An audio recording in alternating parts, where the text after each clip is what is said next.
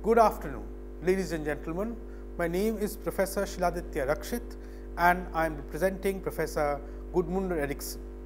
The topic for today is the commission set up under the United Nations for the protection of the rights of women. Now, what are the introduction and the learning outcomes? Firstly, it is basically to know the historical and the socio-political reasons for the creation of this jurisdictive body. Second, to assess the need for individual body catering to the socio-political and economic needs of women across the world. And thirdly, appreciate the nature of the Commission for Women as a holistic and an autonomous body catering to the rights of women across the world. The United Nations Commission for the Enforcement of the Rights of Women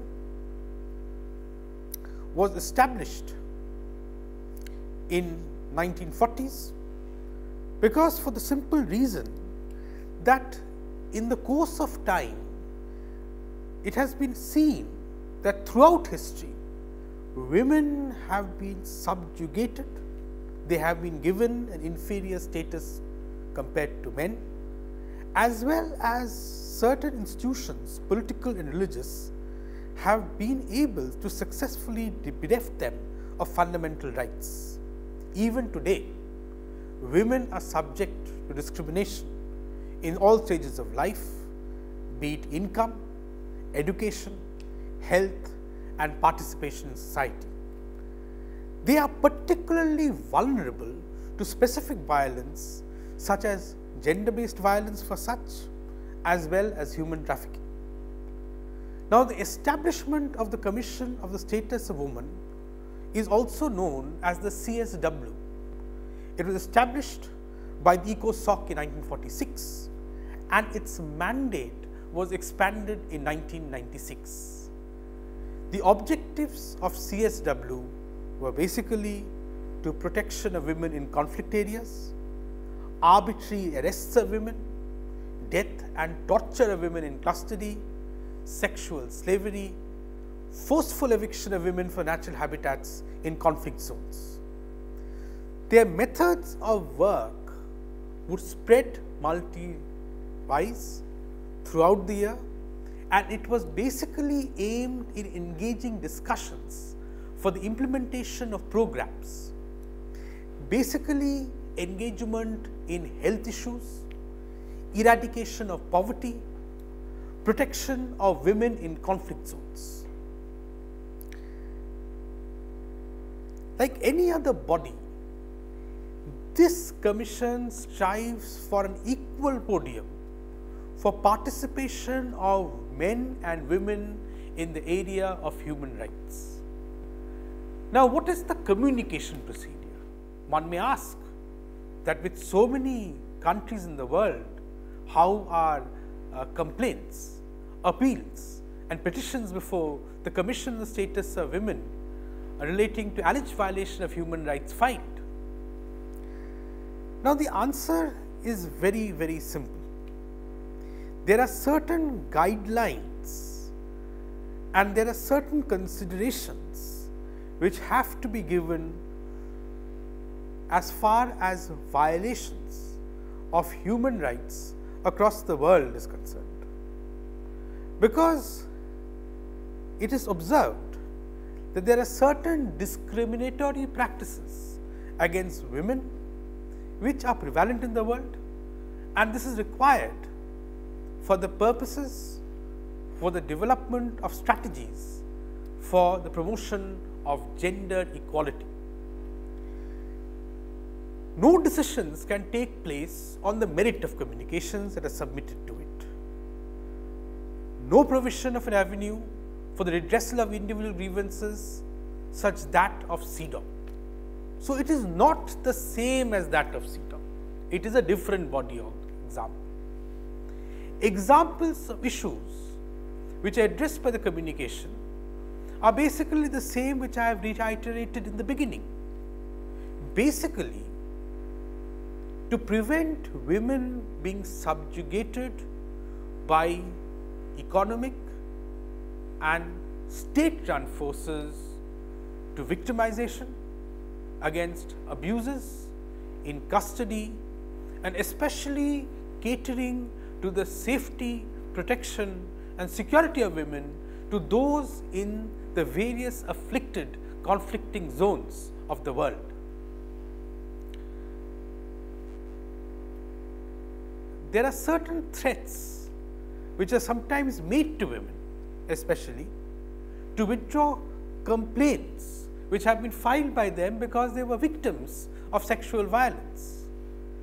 There is also some things which have to be addressed by the communication. Basically, domestic violence, forced marriage and marital rape, virginity testing, and contemporary forms of slavery which are emerging nowadays, including trafficking in women and girls. Sexual harassment, for example, which is prevalent in workplaces, are also important. Apart from violations to the woman's body, there are certain other aspects which the Commission looks into. One is that there should be equality of pay, and also that there should not be no discrimination against women who are immigrating to different parts for certain reasons. At one time, it tries to protect and preserve the individual dignities of a woman. At the second time, it also tries its level best to give humanitarian aid to women in various conflicting situations. So, the methods of work is basically focusing on one priority theme based on the famous Beijing Declaration and a platform for action of the outcome of the 23rd special session of the General Assembly. Secondly, to bring in member states to hold a high-level talk and share their own field experiences. Third, evaluating progress in implementing agreed conclusions from previous sessions as review themes. It also convenes interactive panel discussions on steps and initiatives to accelerate implementations and measures to build capacities for mainstreaming gender equality across policies. Because as you know, that policies which are made by nations differ from country to country. Apart from this, it also considers in closed meeting the report of its working group.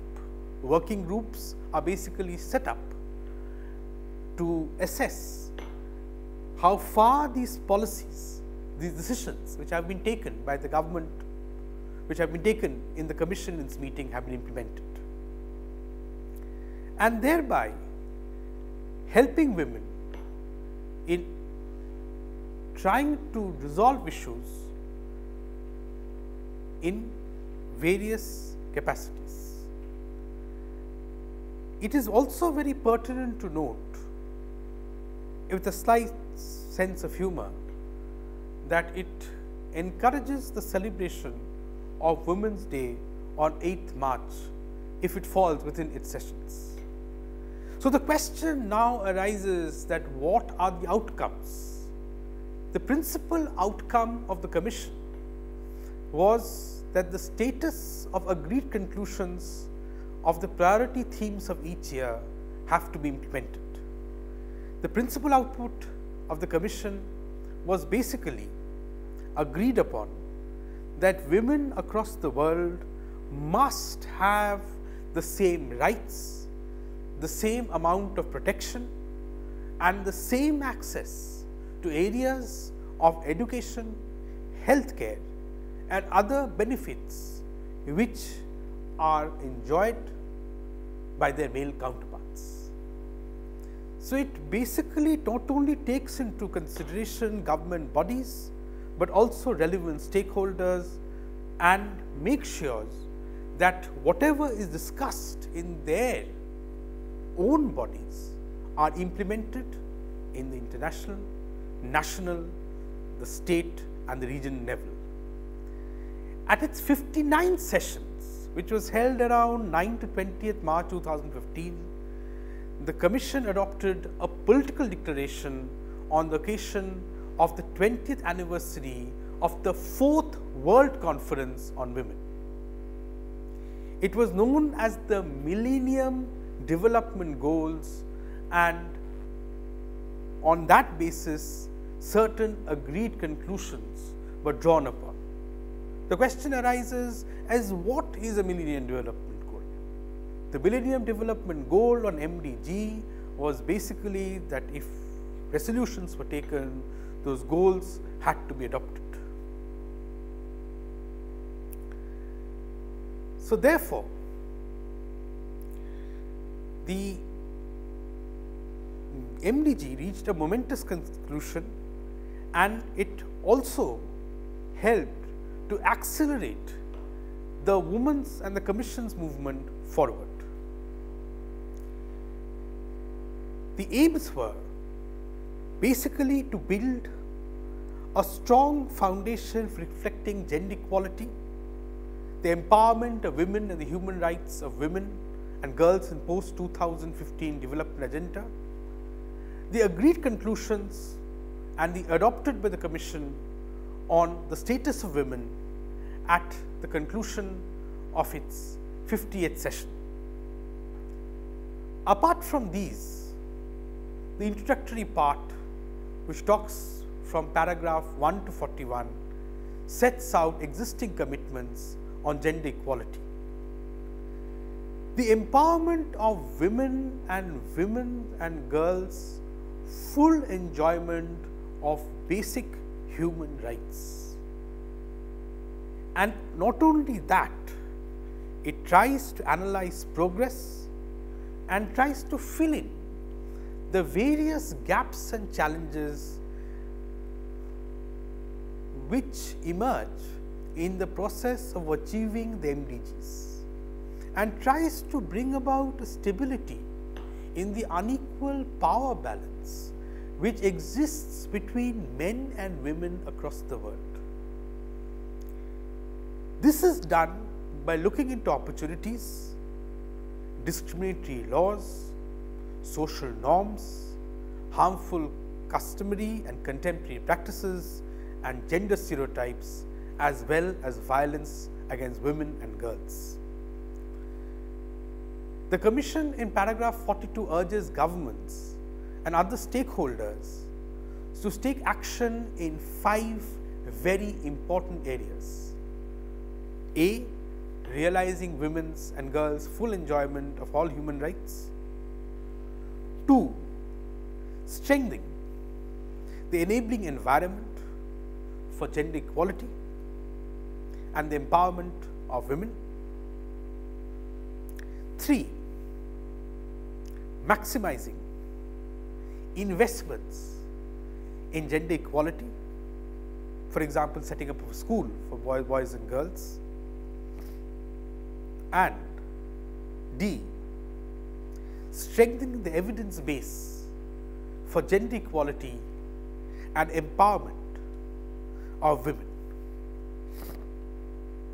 It is also to be noted that at times it is important that women should not only be beneficiaries, but should also participate in decision making, which will be able to strengthen their accountability.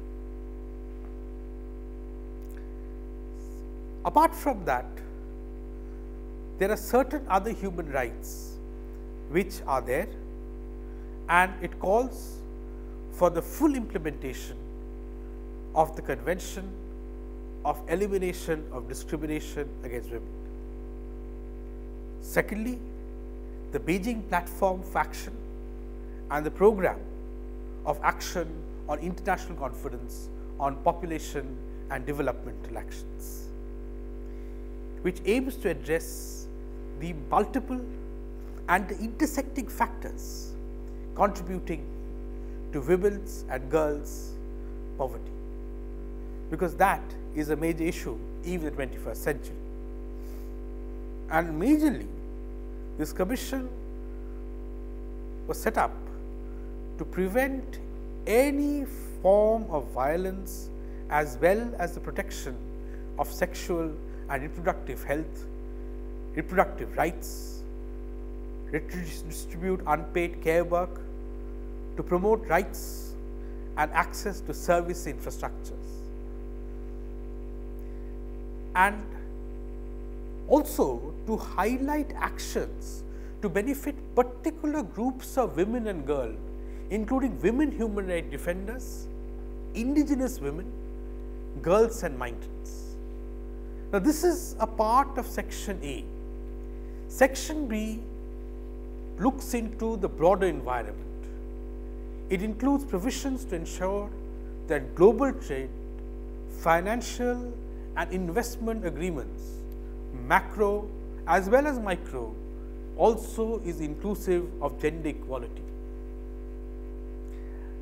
Actions calling for integration of a gender perspective response to climate change for women, and participation in all aspects of peace building. Thus, apart from these aspects, it can well be summarized that the role of women in media is also important, because it brings into certain issues which otherwise do not see the light of the day. Apart from this, there are certain other sections which looks into participation as well as leadership in all its forms. So, basically the commission was set up and more of its goals have been achieved. Last and not the least, it also talks about a multi-year program of work, and there are certain priority themes, especially challenges, achievements in the implementation of the Millennium Goals. So, in order to summarize and to look into the review theme, it talks about access and participation of women and girls to education, training, science and technology, including for the promotion of women's equal access to full employment and decent work from the 54th session of the CSW. In 2015, for example, review and appraisal of the implementation of the Beijing Declaration and Platform for Action and outcomes of the 23rd special session of the General Assembly was taken. In order to fully summarize the action plan of the CSW, it basically talks about a platform for action achievement of gender equality and empowerment of women, as well as opportunities for strengthening gender roles and gender equality, especially to those victims who are suffering from HIV. Thus, in order to summarize it, it is essential to note that this commission was set up under the aegis of the United Nations.